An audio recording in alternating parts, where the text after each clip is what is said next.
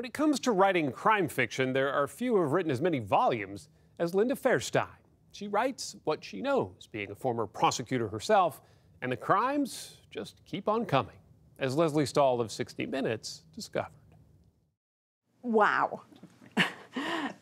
Clearly you like to work, or maybe need to work, in a mess here. Look at this. Did you call it a mess? I did. I called it a total mess. Something said endearingly to my friend, Linda Fairstein, who's into her second act in life as a best-selling author of crime fiction.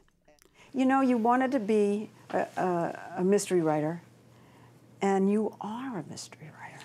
Who gets to actually have an ambition when they're 10 years old and actually get to live it out? It's just don't give up your dreams, even when people tell you you can't.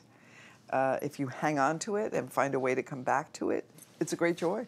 She did come back to writing, but after a long detour. She joined the Manhattan District Attorney's Office right out of law school in 1972. You were the sex crime prosecutor in New York City for 30 years. Yes. You saw the most gruesome crimes. Nuns raped. Yes. Little kids who were tortured.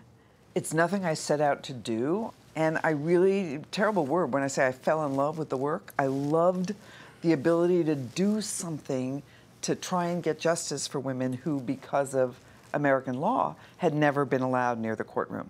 So it was very richly rewarding most days, and it was very, very dark other days. Tough in the field and in the courtroom, Fairstein was called hell on heels, as she took on the whole system that made it nearly impossible to prosecute someone for rape. When I got to the office in 1972, the law was still so archaic that women reporting rape could not testify unless there were 3 elements of the crime proved by someone else. Someone had to either see the attacker going to the crime scene, witness the crime.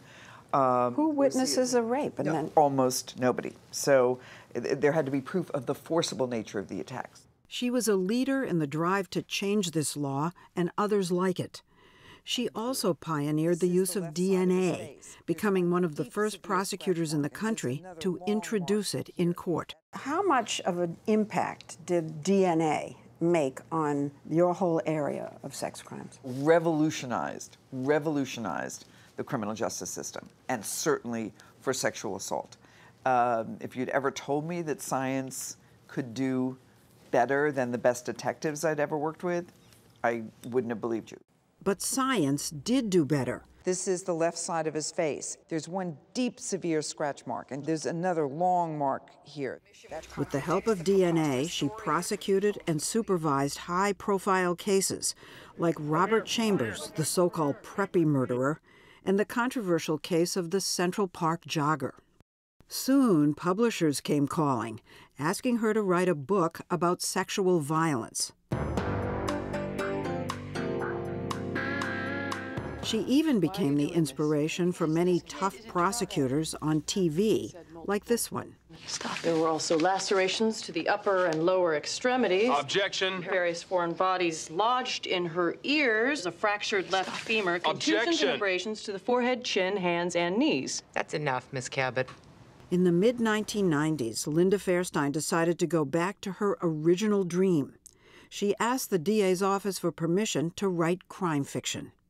And they said, as long as you do it on your own time, do it. And the guy kind of brushed me off. He said, lady, everybody thinks they can write a book.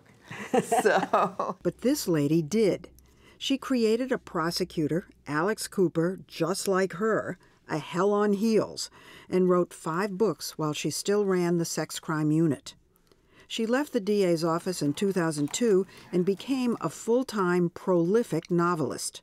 Her latest, Deadfall, is her 19th in the Alex Cooper series.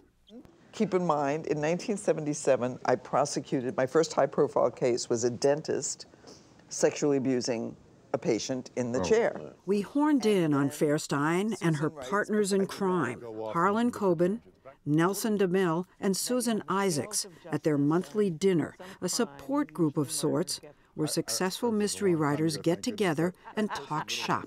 I'm a lazy researcher. My researcher is calling Linda and saying, Linda, but not just about legal stuff now. I'm calling her about like airplane repairs. You know, she's an expert.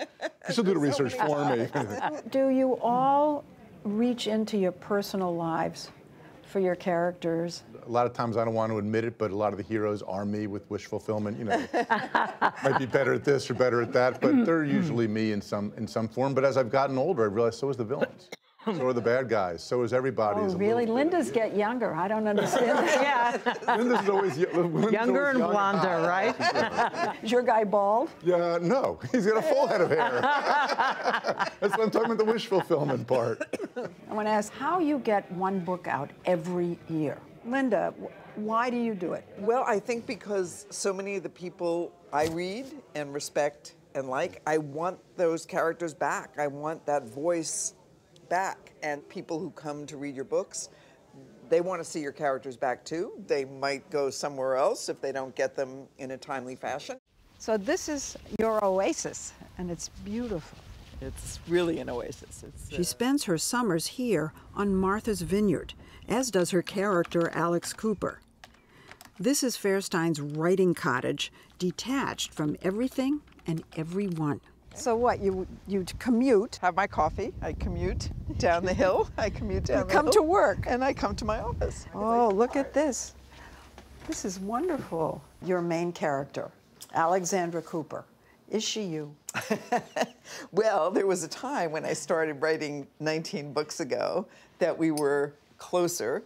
I certainly did the right what you do. Oh, and age-wise, yes. I've said many times she's younger, thinner, blonder than I am. She's been in 19 books, almost a book a year, and she's only aged 3 years. So that would be a nice trick, right? 3 years and 19 years? Yes. She's always reading about crimes. So these are your newspaper clippings. These are clippings. And fills pages of notebooks and sticks on Post-its with her brainstorms that are often as dark and grisly as the rapes and murders she used to prosecute. So we've had shootings, strangling, suffocation, defenestration, going out the window. Poison? Yes, I've done poison. I've done a drowning. She always sets her crimes in a New York City landmark, like Grand Central Station, the American Museum of Natural History, Central Park.